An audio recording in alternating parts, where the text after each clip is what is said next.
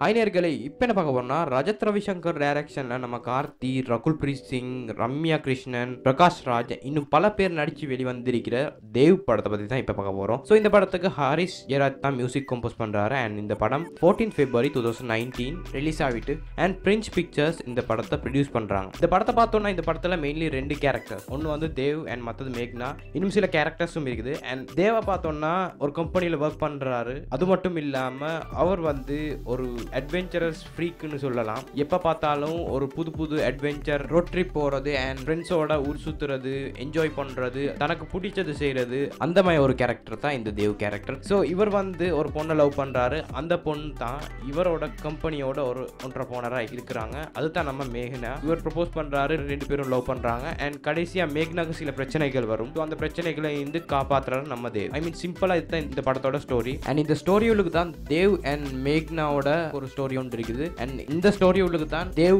எங்கெங்க போனாரு அண்ட் அவரோட லைஃப்ல என்னென்ன நடந்தது அண்ட் மேக்னாக்கு என்னென்ன நடந்தது அவங்களோட வாழ்க்கையில, அதை பத்தி ஒரு சின்ன பிளாஷ்பேக் ஸ்டோரி இந்த படத்தோட கதையில இருக்குது. அண்ட் இந்த படத்துல இன்னும் சில கேரக்டர்ஸ் இருக்குது. எக்ஸாம்பிளா நான் சொல்லணும்னா அம்ரிதா அண்ட் விக்னேஷ் 2 பேரும் வந்து தேவோட ஃப்ரெண்ட்ஸ் மாதிரி ஒரு கேரக்டர். அண்ட் பிரகாஷ் ராஜ் அவர்கள் வந்து தேவோட அப்பா கேரக்டர். அண்ட் ரம்யா கிருஷ்ணன் அவர்கள் வந்து மேக்னாவோட அம்மா கேரக்டர். இன்னும் சில கேரக்டர்ஸ் இந்த படத்தில் நடிச்சிக்கிறாங்க. அண்ட் இந்த படத்துக்கு நான் review ஸ்கோரா 10 out of 8.1 Taran. And மெயின்லியே இந்த ஸ்கோரை தாரன்னா புது புது இடங்களை இந்த படத்தில் நம்மளுக்கு பார்க்கலாம். ஐ மீன் இந்த படம் வந்து யுக்ரைனில் ஷூட் பண்ணிக்கிறாங்க அண்ட் ஹிமாலயா பீக்கில் பண்ணிக்கிறாங்க. சில ஷூட்டிங்ஸ் ஸ்டண்ட் பண்ணிக்கிறாங்க நிறைய இந்த படத்தில். அண்ட் ஆக்ஷன் சீக்வன்ஸ் கடைசி கிளைமேக்ஸ் சீன்ஸில் வந்து நம்மளுக்கு பார்க்கலாம்.